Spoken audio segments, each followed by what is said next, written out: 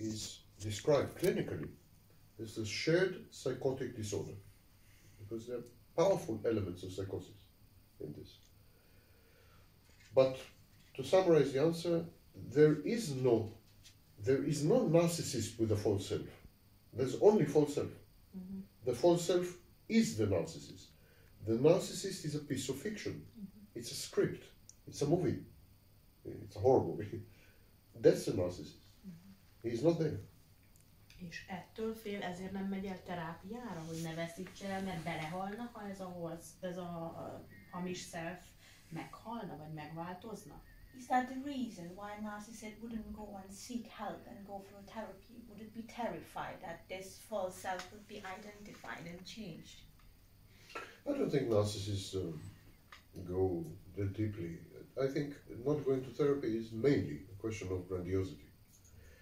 Because the relationship with the therapist, by definition, is hierarchical relationship.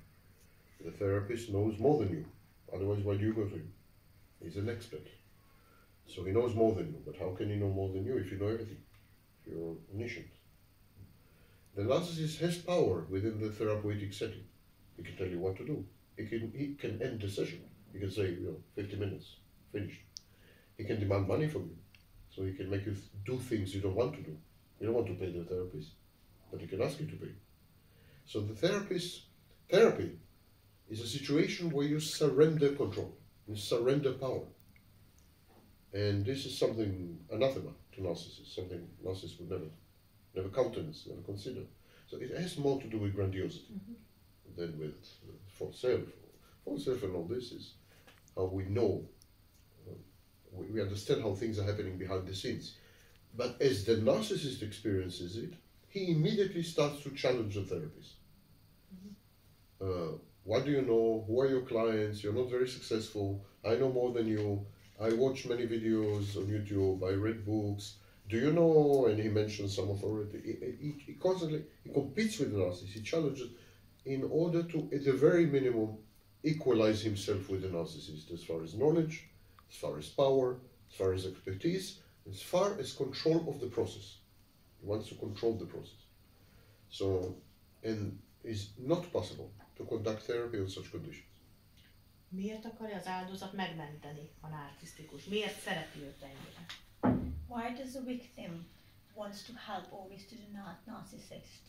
Why does the victim wants to help to the narcissist? Why does it want to kind of take him out of the situation and still in love with the narcissist? We just said that the narcissist does not exist. And to some extent the victim does not exist. We'll come to that in a minute. The narcissist does not exist. What is a narcissist? It's a reflection. Narcissist has a false self. People see the false self, not the narcissist, see the false self, and they reflect the false self to the narcissist. Narcissist collects these reflections, puts them together in a collage, and that is the narcissist. I suggested in my work that the narcissist doesn't have a mind, a unitary mind. He has a hive mind, like bees. He has a hive mind. He takes reflection or feedback from him, from you, from her, and then he puts them all together in a collage, montage. And this is his mind. This is his soul. So it's not unitary, it's fragmentary, and it's kaleidoscopic. While in a healthy person, the identity, the core, is stable. In the narcissist, it's crucially dependent on feedback. So when the feedback comes, the narcissist core, narcissist soul, shifts shape. It's a shapeshifter. Shifts colors, shifts angles. Narcissist soul or psyche all the time moves like kaleidoscope. You can never see the same narcissist twice, like you can never enter the same river twice. The narcissist changes second by second, depending on feedback, constantly monitoring, constantly sucking attention, sucking feedback, and using this input to reconstruct himself on the go.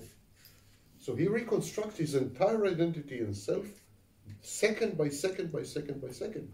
And no wonder that narcissism is very energy depleting. very exhausting process. So I said that the narcissist is a reflection. Now, the tool we use to generate reflections is called the mirror. So a narcissist is a hall of mirrors. It's a mirror reflecting a mirror, reflecting a mirror, reflecting a mirror, reflecting a mirror. It's a hall of mirrors. When the victim enters this hall, and in this hall of mirrors, there is nobody. This is something victims must understand. There is no person there. There is nobody. It's an empty hall of mirrors. They are only mirrors. Who is the narcissist? What is reflected in the mirrors? The narcissist is the sum total of the reflection in the mirrors.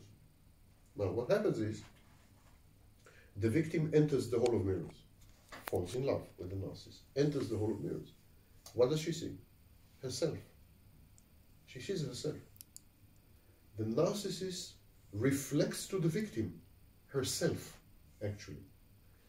Who does she fall in love with? Her reflection, not the narcissist. Because there is no such thing. There is no narcissist. There isn't. She falls in love with her reflection. It is the victim's only way to love herself.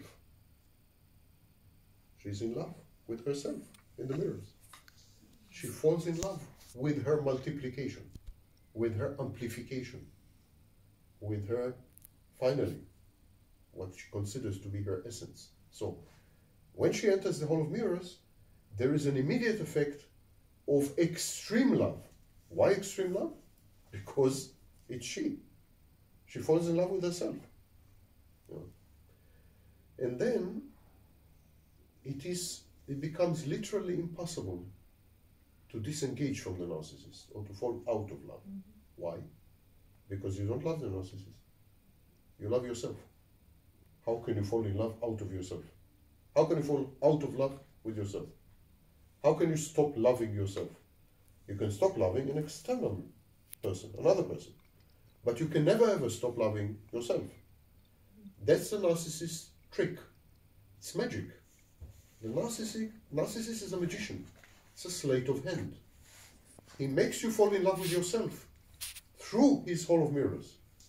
At that point, the hall of mirrors becomes